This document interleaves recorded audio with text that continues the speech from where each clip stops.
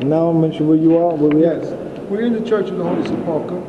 We are at the Roman chapel, and one of the things that we want to point out to our viewers today is that if you could shine the light upon this picture of Yeshua, and you see that his ethnic originality is African.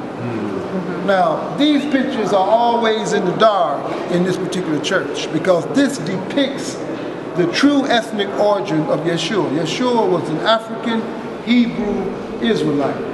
And here, these pictures depict his true pigmentation. Okay?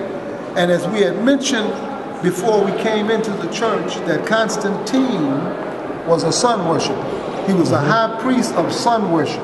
That's why most of all these pictures, you see these sun discs behind Check the pictures. If you look at the pictures and you look at the sun disc represented Zoroastrianism, which was the pagan worship of the sun.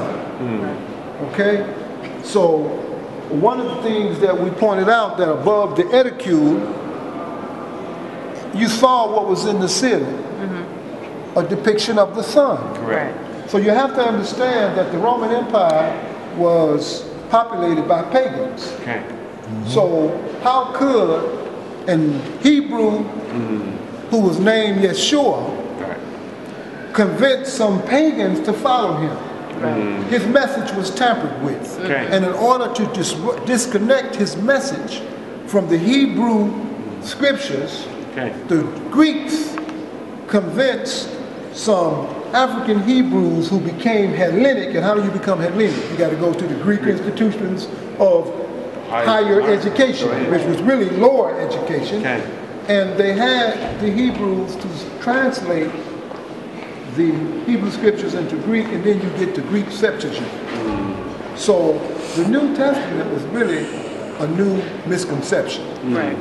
Do you know when they say the light of the world, the light unto the world, they actually talking about the sun. That's you and kind of just trying to play on words. On December 25th was supposedly his birthday. No. December 25th is the birth of Sol Invictus, which was the name of the god of the sun. And remember, that is the shortest day of the year. Correct. And then the days begin to grow longer, meaning the sun becomes stronger. Which closer to the earth. You understand? Yes, which means that to pagans, they already were practicing these traditions, and they overlapped it with so-called Christian Judeo principles.